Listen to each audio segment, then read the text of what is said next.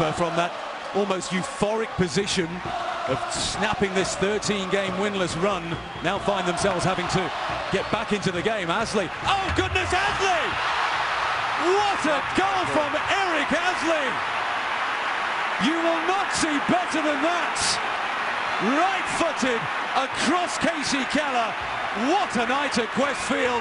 Look at those fans going delirious in the corner. It's 2-2. Wow. I mean, you're talking about at this point in the season, this is the goal of the year. He knows what he wants to do from the most difficult angle, and he just takes his, caresses it, missed touch from Alonso, pulls it up and looks for the surprise element, and that's 10 out of 10 on that strike right there. That is world-class, fantastic. The hero moments ago gives the ball away in the penalty area, but what about that from Hassli?